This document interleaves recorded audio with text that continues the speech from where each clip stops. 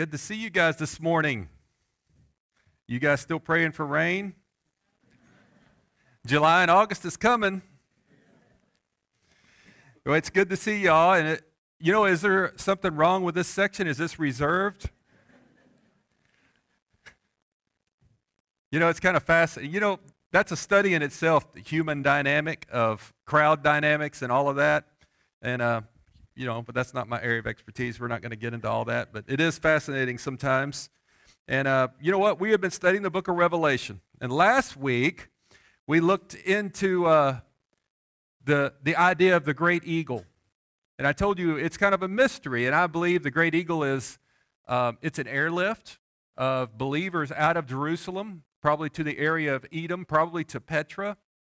And I am praying, and I've prayed all week about that the United States is that great eagle. Because, our national symbol is the eagle. And it doesn't say that we are. It doesn't say that we aren't. But you know what? The Bible and God gives us lots of latitude. He doesn't provide us with a lot of details. And so he gives us latitude to pray things into being, pray things to be a certain way. Remember in Matthew 24, he said, pray that the flight, pray that the escape from Egypt, pray that will not happen on a Sabbath or in the winter. So he said, basically, he's allowing believers to pray and to change the timing of the flight, which is the middle of the 70th week. Well, if you change the timing of the 70th week, you also change the timing of the second coming of Jesus Christ, don't you? Yes, because the 70th week is a specific period of time. You also change the timing of the rapture. And so that's an incredible amount of power and latitude God gives us to pray into being. And so I took that and said, hey, if that's the case, we don't know if we're the great eagle or not.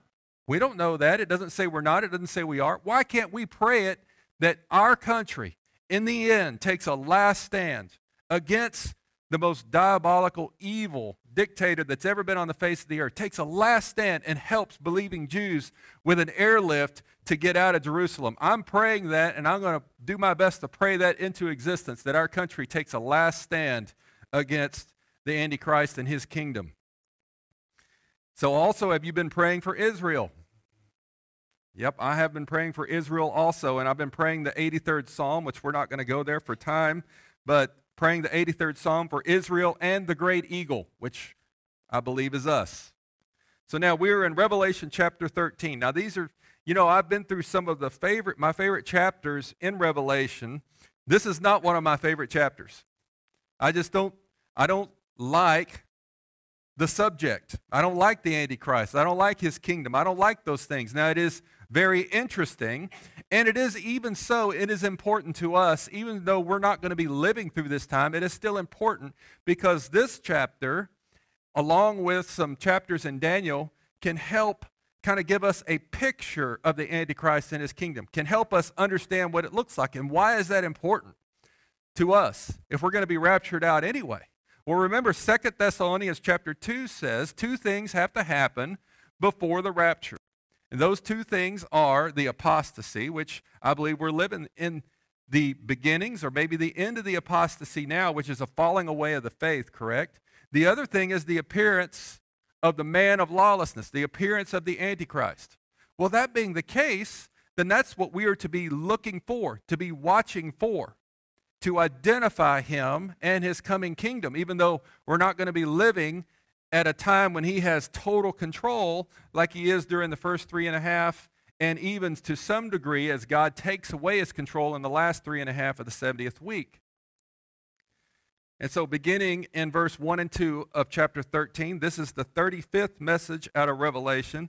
And I told you I was going to try to finish Revelation by Christmas, and I went through and just started guessing at how many. I don't know if we're going to make it. It'd be a miracle. There's so much, especially as we get to the end, there is so many things, and you just hate to skip over it. So, if you've set your hopes on that, I'm sorry to disappoint you. I don't think we're going to make it, but we're going to keep preaching the word here and keep working our way through the book of Revelation, and maybe, that'll be a present for 2020. All right, verse 1 and 2. And the dragon stood on the sand of the seashore. Now, last week I had you, if I said the dragon or whatever, I had y'all do what? Boom, boom, boom. Right, right. He is this dragon. This is Satan, right? And the dragon stood on the sand of the seashore. Then I saw a beast coming up out of the sea, having 10 horns and 7 heads. And on his horns were 10 diadems, and on his heads were blasphemous names. Now, continuing in verse 2, and the beast which I saw was like a leopard, and his feet were like those of a bear, and his mouth like the mouth of a lion. And the dragon gave him his power and his throne and great authority. Now, do those beasts, that is a strange looking beast, isn't it? Remember, a lot of things in the book of Revelation are symbolic. This isn't literally a beast that's like a leopard, and his feet are like a bear, and his mouth is that of a lion. It's not literally that. Those things are symbolic. If you go back to Daniel, which we will in a minute, you go back to Daniel, those things are given as symbolism of empires. And in Daniel, when Daniel receives the vision, Daniel usually goes and asks, what is going on? I don't know what this means. And the angel or whoever is given the vision tells him what they mean. And so that's how we know. We don't have to guess at the meaning of those things, because in Daniel it tells us specifically. And this imagery, these symbols are used in the book of Daniel. And so that makes the interpretation easy on those things. Now, what are we talking about here? This beast from the sea. You see, in Daniel, we'll look at, there's a leopard, a bear, and a lion. Those things, those are empires. Bless you. That was a good sneeze. That was my daughter, by the way. She gets that from her mother. So, now where was I? I started thinking about my wife's sneeze, because she can sneeze. If she ever sneezes, all of you are going to know it's her sneeze. In fact, in Academy the other day, I was waiting up for her up at the front, and she was way in the back, and she sneezed, and I thought, there she is. I know exactly where she is. It's like a beacon locator. I can find her.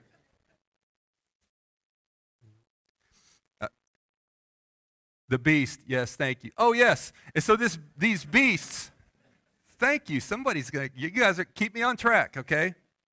Okay, now, these beasts are like, they're empires, okay? But at the same time, I want you to look at the scriptures as we're studying them, and I'll try to point it out a little bit. It talks about these beasts as though they're an empire, but yet it talks about the beast as though it's a person too. And so there's been a lot of debate over the centuries of whether the beast is an actual person or whether it's an empire. And I tell you what, I think it's both. I think it's both. The reason I think so is because God always closely associates the king and his kingdom in these scriptures. And if you look at it, Satan himself is trying to copy what God does.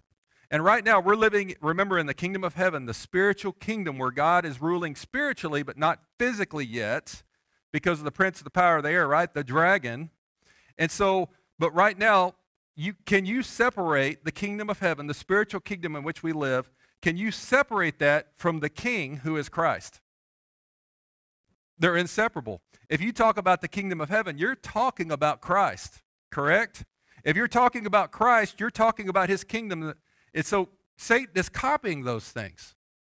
And he is a great counterfeiter. And so the king and the kingdom, when it's talking about these beasts, it's talking about the beast as a kingdom and also the dictator or the leader of that kingdom. Now, turning back to Daniel chapter 7, we'll be in Daniel 7 and then Daniel 11. And I'm going to take one verse. We'll be in chapter 7. I'll take one verse, verse 8, and then we're going to skip ahead. These verses are about the Antichrist. Now, remember the horns and the diadems and all of that? These are kings that kind of rise out of the kingdom, but there's one horn that's going to rise above all the others, and that horn is the Antichrist. Now, look at verse 8. While I was contemplating the horns, behold, another horn, a little one, came up among them, and 3 of the first horns were pulled out by the roots before it. And behold, this horn possessed eyes like the eyes of a man and a mouth uttering great boasts. That's about the Antichrist. Now look, for us, what does this exactly look like as 3 horns are plucked out? So in other words, he takes over 3 kingdoms or gets rid of 3 leaders. of the revived Roman Empire. We don't know exactly what that looks like, but I'm telling you, the people who are living in the 70th week, they're going to see that. They're going to understand that's the three horns that were plucked out by the one little horn. They're going to see it. You know, and that's amazing to me when you get to see prophecy being fulfilled. Isn't that amazing to you? What about the restoration of Israel as a nation? That's prophecy being fulfilled in preparation for the end times. It's amazing when you get to see prophecy fulfilled. And the people who are living during the 70th week are going to get to see these things. Now, we might also, because this could be, remember, the appearance of the Antichrist happens. I believe that's the first seal, the appearance of the Antichrist. I believe the rapture is the sixth seal, as I've talked to you about. And then, so that means that we may see the rise of the Antichrist. We may actually get to see the three horns plucked out by the one little horn. We may get to see that. So pay attention to that. You know, watch for things. Are you looking for the Antichrist? Are you looking among world leaders as they rise? I told you once before about a man, the Austrian, is he prime minister? Chancellor? I forget the terms, but he's Sebastian Kurz. There's something about that guy I just don't like. He's young for a world leader, rose up quickly, very charismatic. Maybe, I don't know. We're supposed to be watching. Let's keep watching and looking for the appearance of the Antichrist. Okay, now skipping over to verse 17, continuing about the beasts. Now, these great beasts, which are four in number, are four kings who will arise from the earth. So now it's talking about them as individuals, correct? Now, but the saints of the highest one will receive the kingdom and possess the kingdom forever for all ages to come. I don't want to skip over that verse.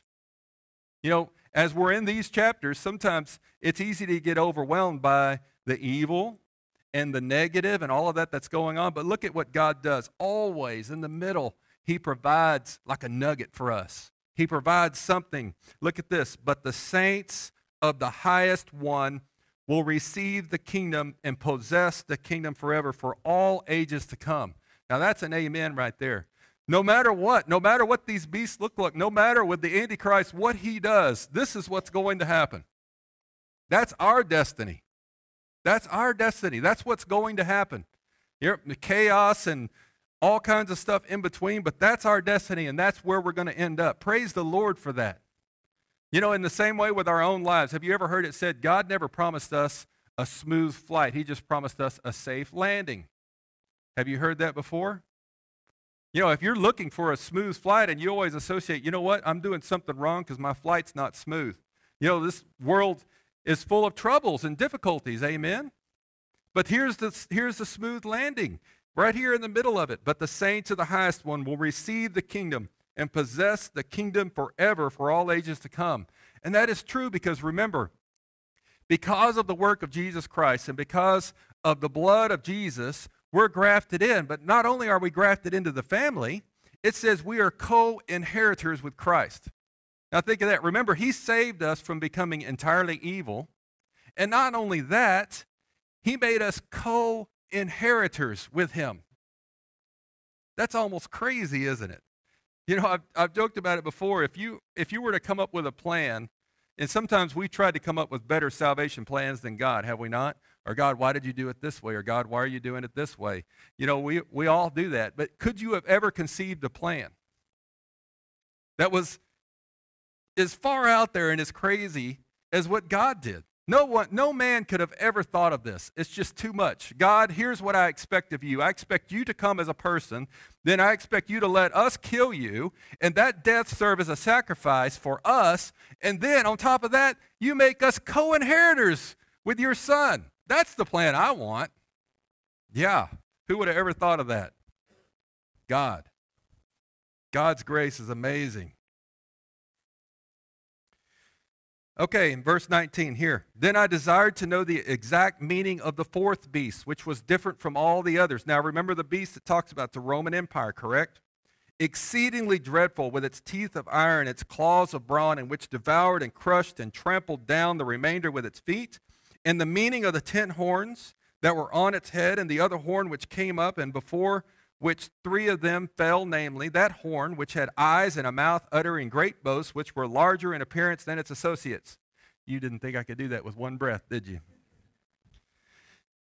I kept looking, and that horn was waging war with the saints and overpowering them. Remember the fifth seal, right? Martyrdom. And remember, even into the 70th week, all of the martyrdom that takes place. In verse 22, until the Ancient of Days came and judgment was passed in favor of the saints of the highest one, and the time arrived when the saints took possession of the kingdom. That's the second coming of Jesus Christ, correct? Thus he said, the fourth beast will be a fourth kingdom on earth, which will be different from all the other kingdoms, and will devour the whole earth and tread it down and crush it. As for the 10 horns, out of this kingdom, 10 kings will arise. You ever remember all the speculation and talk about when the European Union formed a 10-nation confederacy? You didn't? Okay, well, the reason some people were excited about that is because the 10 kings. And see, the European Union is like a revived Roman Empire. And so I do think, I don't know that the European Union is the revived Roman Empire yet. I don't think so, because the Antichrist hasn't appeared. But I think that is preparing the way. I think we can see that the way is being prepared for the Antichrist to come by a new world order, by the revival of the Roman Empire, not individual nations, all of them coming together as one, and many other things. We'll get into a few of them. Okay, verse 25, then we'll go to chapter 11 in Daniel, which is where I really want to be. He will speak out against the Most High and wear down the saints of the highest one, and he will intend to make alterations in times and in law.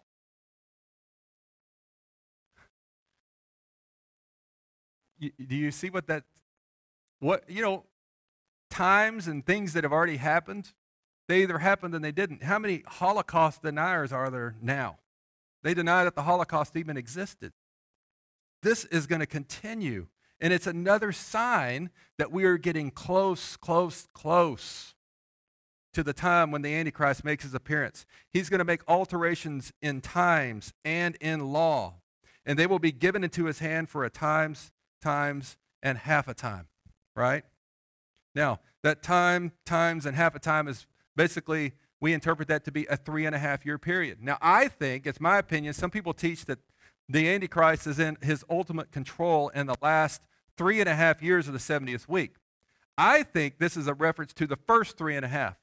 The reason is because remember in last chapter, when Jesus, it said basically the elders fell down at his feet and said, you have taken your great power and begun to reign. In the last 3.5, Jesus begins to dismantle the Antichrist kingdom. He begins to dismantle Babylon. He begins to dismantle the one world government. He begins to dismantle one world finance. He begins to dismantle all of these things, the one world religion. All of these things are being dismantled, and power is taken away from him, and his kingdom is brought down until the very end when Jesus comes back at the end of the 70th week. So now, skipping over to 11.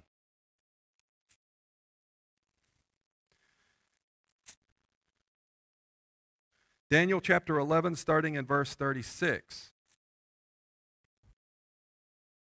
Speaking again of the Antichrist and his kingdom.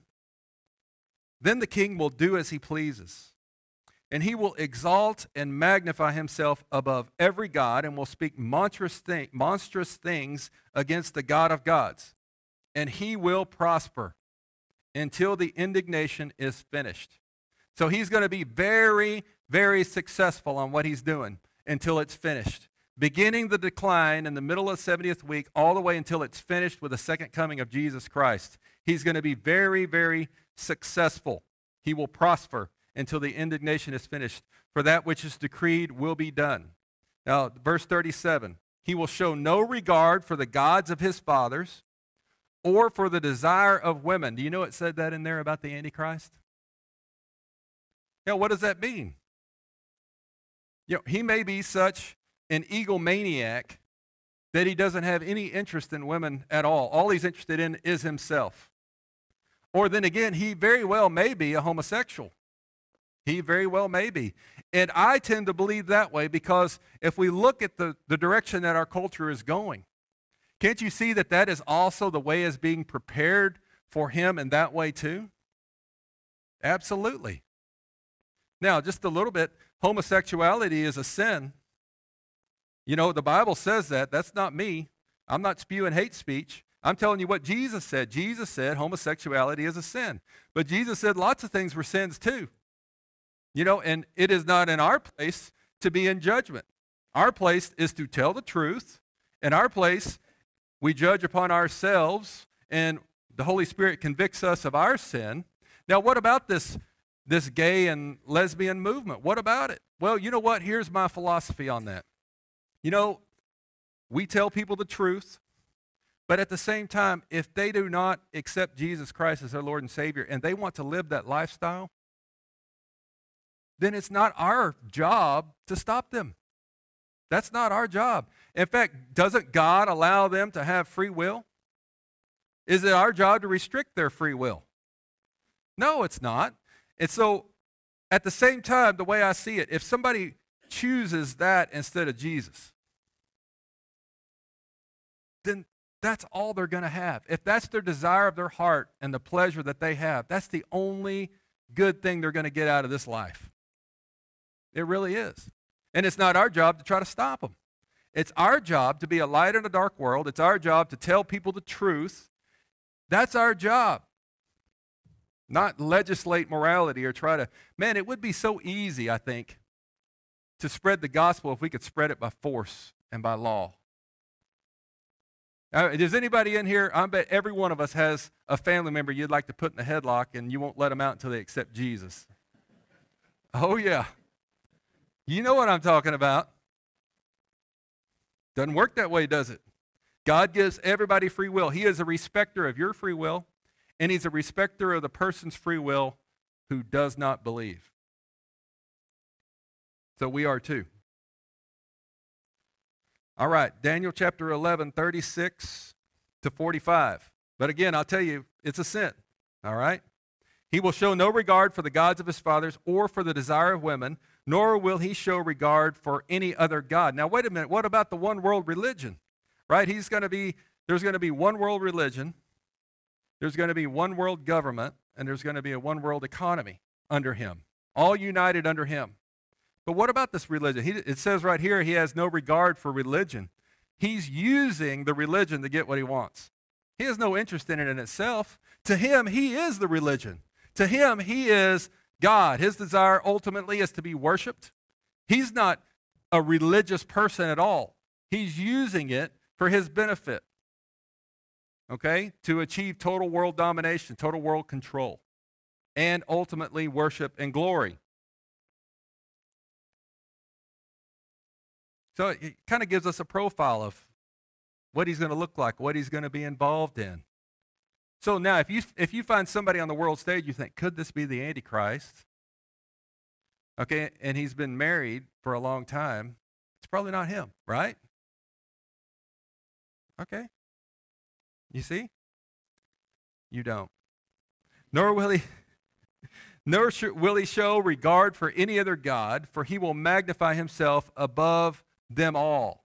But instead he will honor a God of fortresses, a God whom his father did not know. He will honor him with gold, silver, costly stones, and treasure. Now, what is his God? His God is money. And his God, I believe, the God of fortresses is the God of military might. See, all the kingdoms that's gone on before us, not before us, but all the kingdoms and the beasts that it talks about, they were military and mighty. They were mighty because of their military, and I think the Antichrist is going to be the same way. As he rises, I believe the sixth seal, when that happens, that's a devastating event that takes place. I believe the rapture occurs at that point. But what it says in the sixth seal, it says that every mountain is moved and every island is moved. Now you think about that, how devastating of an act, of an earthquake, and things that happen on the earth during the sixth seal. I mean, it is going to be complete chaos and destruction.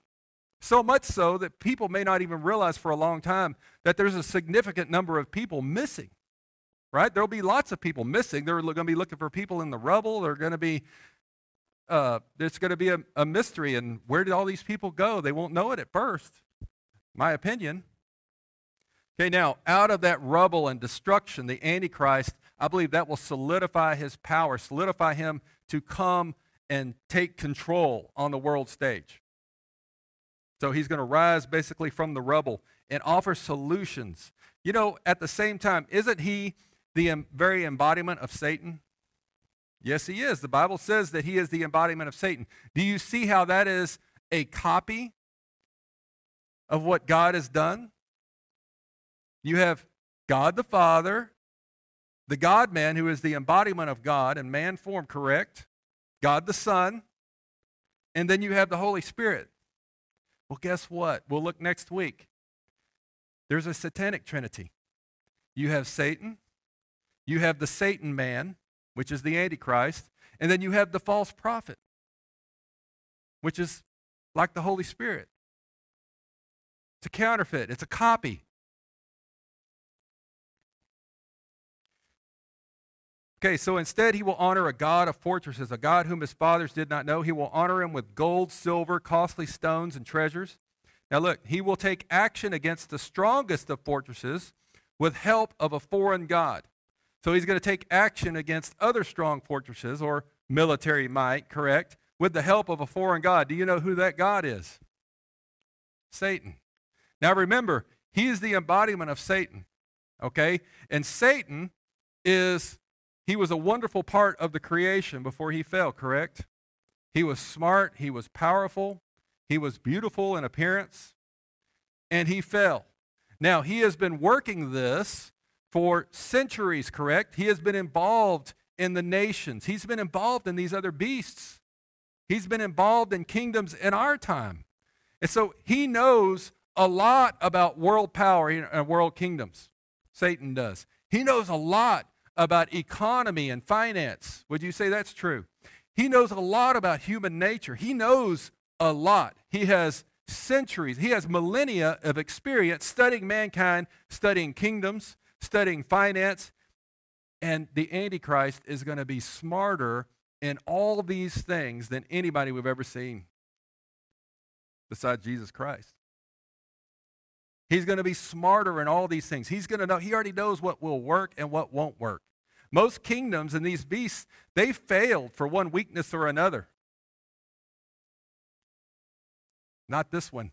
They already know what works and what doesn't work. They already know how to bring about success because of the experience and the intellect of Satan, and that will be in the Antichrist. He will have solutions for things that we never thought possible. But even that, his kingdom, and that experience and that wisdom, his kingdom is still only a poor copy of the real deal. You understand, when Jesus comes back, he's setting up an earthly kingdom, not just a spiritual kingdom, an earthly kingdom, and he will rule physically on the earth, combining the spiritual kingdom and the physical kingdom. That's when you're going to see real wisdom. That's when you're going to see real intellect, no longer a counterfeit kingdom, a real kingdom, how things are supposed to be done. So it's going to look like he will be the most diabolic, powerful leader the world has ever seen over all the other beasts. But it will only be a poor copy of the true kingdom of God. So he will take action against the strongest fortresses with the help of a foreign god. He will give great honor to those who acknowledge him and will cause them to rule over the many and will parcel out land for a price. Okay, let me see, because we're still in the first two verses. Oh, I showed you verse 41 last week of how he will not gain complete control over just a few places on earth, correct? But everybody else, basically all the other places of the world, he will achieve domination over. Now go back to Revelation. See, I told you there is no way to finish this by Christmas. I'm doing good to finish this one today. You know, it's wet and rainy. What else are you going to do, right? Preach it. We got till lunch, correct? Okay, let's go to verse 3 and 4. Okay, so now I saw one of his heads as if it had been slain, and his fatal wound was healed. Okay, so one of the heads, there was a fatal wound. Now remember, I told you about counterfeit copies, correct? Well, guess what? You know what Jesus did? He didn't just die on the cross and be laid in the tomb. The tomb's empty. He was raised from the dead. And we walk in the power of that resurrection today. And you also have a like resurrection coming in the name of Jesus Christ. Amen for that. Don't you think Satan wants a copy of that? Think about it. A fake resurrection. Now, Satan's going to be given power to do, through the Antichrist and the false prophet, to do some pretty miraculous things. I do not believe this is a resurrection from the dead. It's a healing from a fatal wound. You see, that's not a true resurrection from the dead, correct? Now, so is it talking about a person here? You know, the people that say, no, the beast is only an empire. They say the beast is an empire, it's not a person. They say that. Okay, the way they interpret this verse is, well, that's the beast then is the Roman Empire, and it looks like it's dead, but it's going to be revived. Do you see that? Right? Yeah, you got it. The Roman Empire was a long time ago in Jesus' first coming, correct? And it wasn't a world power, and it's still not a world power, but it will be again. So there's reviving from looks like a fatal wound. So that's the people that say it's not a man.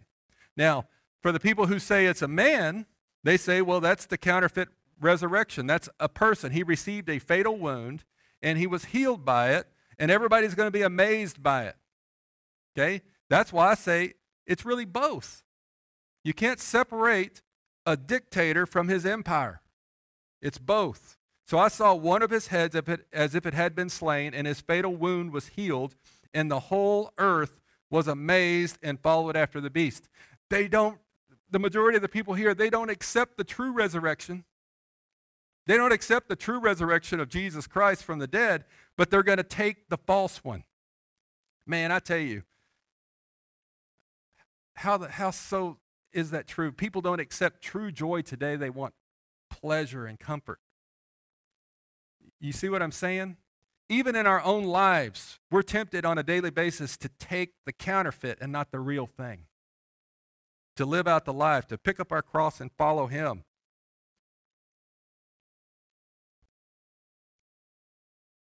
So he receives this fatal wound and he's healed, and the whole earth was amazed and followed after the beast.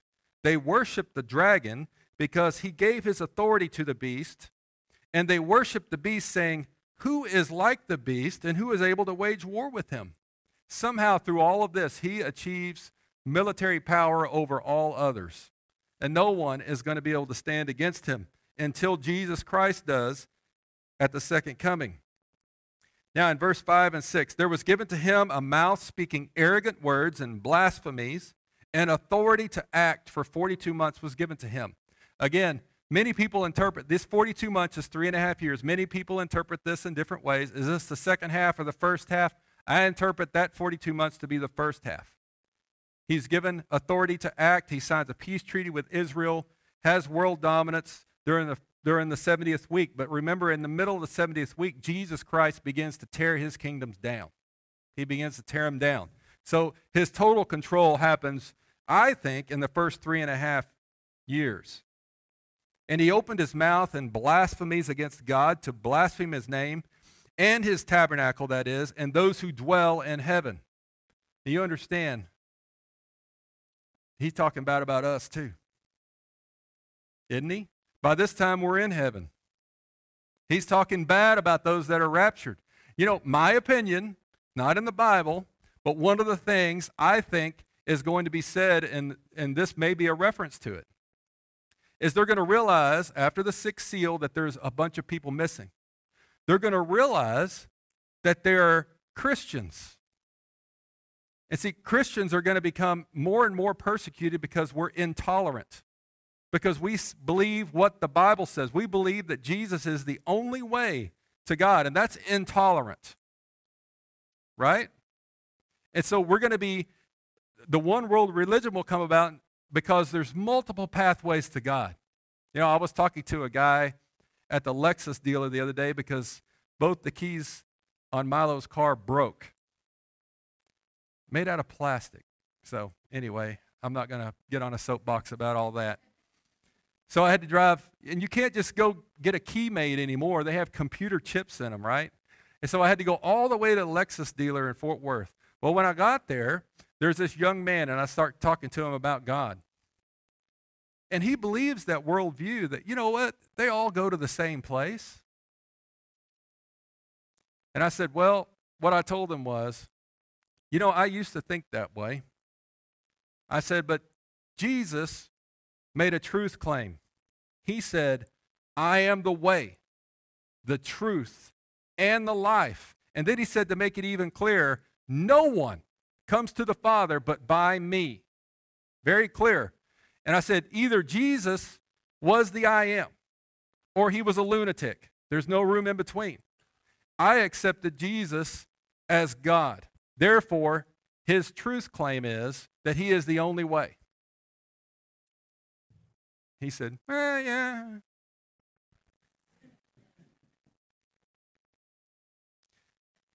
Can't put him in a headlock. Wanted to.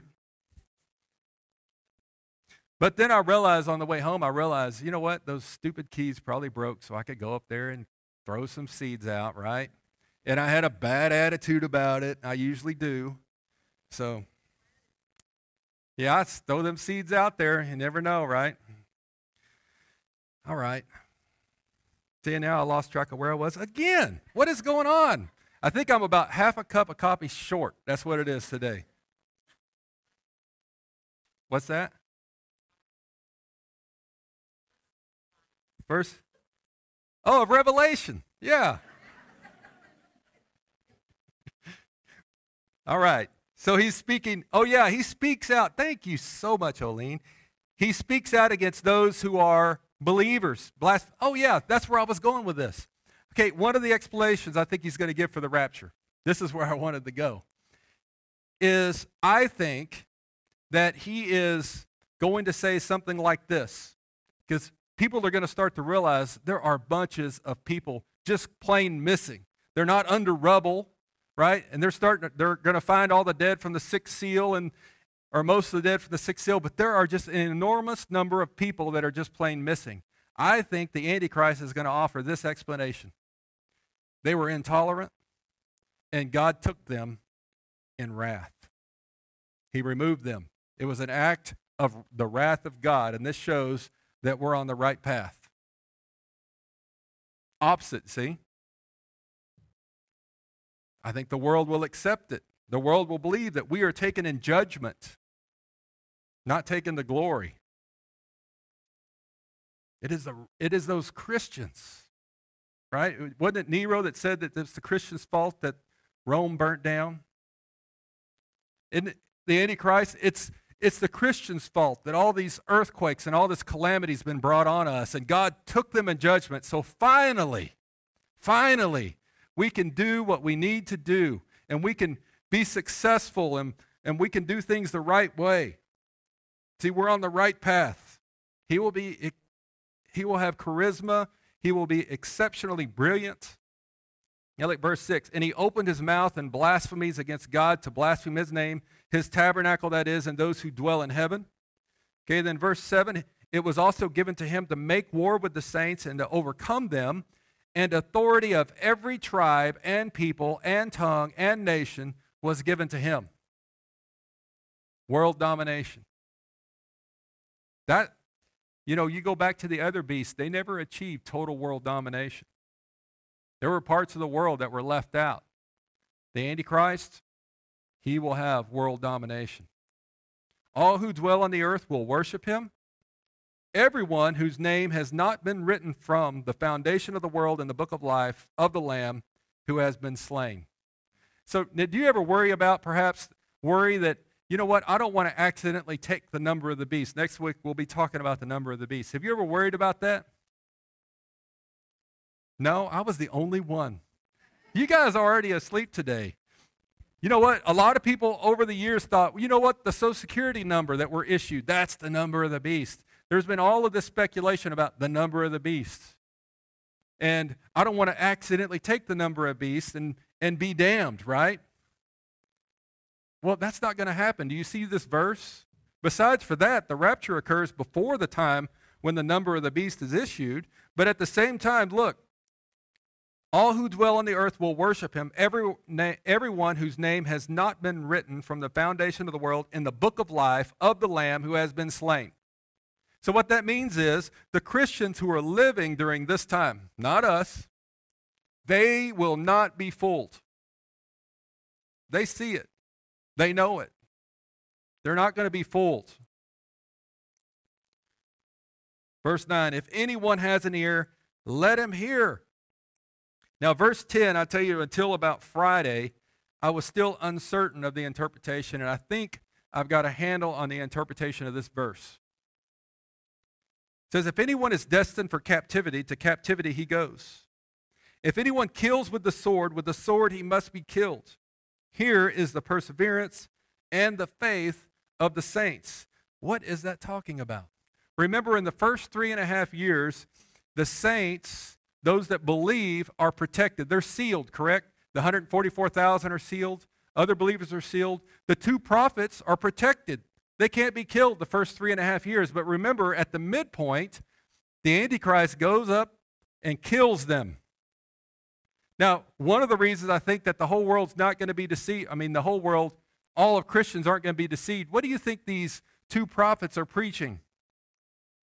Remember when Jesus came to the river to be baptized, and John the Baptist says, behold, the Lamb of God who takes away the sins of the world. It's not in the Bible, but I'll bet you, when the Antichrist comes up to them, it's on TV, the whole world's watching. I'll bet you a nickel, and you have to pay me in heaven. I'll bet you a nickel, these 2 prophets say, here he is, the beast, the Antichrist, the very embodiment of Satan himself. And they testify to the whole world right there who he is before they die. What you do, do it quickly, they say. I think you're going to owe me a nickel.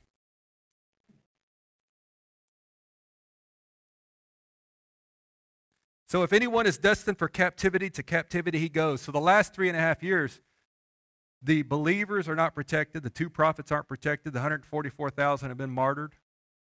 Okay, and this verse 10 is talking about believers in the last 3.5 years. And here's why I think so. If anyone is destined for captivity, to captivity he goes. Christians are going to be imprisoned. Millions of them during this time. And if anyone kills with the sword he must be killed. What does that mean? If they resist the Antichrist and fight him, they will die. He will win. Okay, but that's part of being a Christian. No matter what, even the ones that fight him with the sword, if they die, that's a good thing, correct? Our death, you believe that with me, don't you? Our death is the best thing that'll ever happen to us. Even though, I don't want to die today, maybe later, but at the same time, that's the best thing that will happen to us, correct? Yes. And so we can't lose, and the Christians during this time also can't lose. But now those that live through, probably in captivity when Jesus comes back, there will still be Christians alive in prison. Those Christians who lived all the way through, they will be the ones that repopulate the earth with mortals during the millennial kingdom. Not all of them are going to be killed by the Antichrist. Some of them are probably going to be in prison and survive until Jesus comes back, sets them free. They're the Adam and Eves during the millennial kingdom. They're the Noah's family during the millennial kingdom that repopulate the earth at a time when Jesus Christ rules, merges the spiritual and physical kingdom. He merges the 2 kingdoms, and mortals will be living with immortals. We will be there, and we'll be helping Christ rule during this time. And the people who survive to the end, they will repopulate the earth under the leadership and kingship and lordship of Jesus Christ. So if anyone is destined for captivity, to captivity he goes. If anyone kills with a sword he must be killed. And then here is the perseverance and the faith of the saints. One thing that's been on my heart this week, and I'm going to add to my prayer emphasis, is martyrs. Because martyrdom is going to continue to increase all the way until the second coming of Jesus Christ. And we live in a blessed nation. where we can come here without fear of being arrested. Did you know that 200 million Christians live in countries where it's illegal to be a Christian? It's an estimate. That's amazing, isn't it? Every year there are thousands of martyrs, many of them missionaries, going to these places where it's illegal. Many of them. Over 800 churches last year were attacked. Those things are going to continue. But guys, just like it said, just like Jesus said, John 16, 1 through 3, you said to keep going. These things, amen, these things I have spoken to you so that you may be kept from stumbling. They will make you outcasts from the synagogue, but an hour is coming for everyone who kills you to think he is offering service to God. That continues to this day. That's a prophecy about the Jews killing the Christians, but it's also a prophecy about today that they're going to think there's going to come a time when people will think killing us will serve God. Now, what did the 9/11 guys yell as they flew the airplanes into the building? I don't remember, but it's something about Allah, correct? And they thought they were doing a service for God. Right? That's exactly what that scripture says.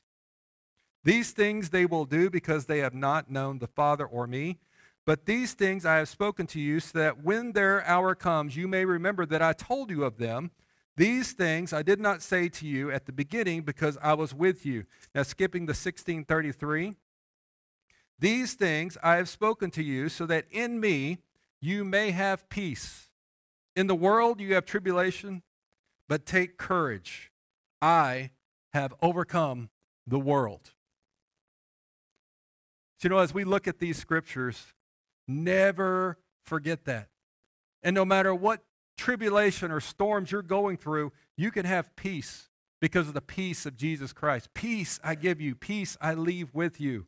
I have spoken these things to you so that in me you may have peace. In the world you're going to have trouble, but take courage. I have overcome the world. So no matter what happens, and the people who are dying as martyrs today, and even people in our own country who are going through incredibly difficult times.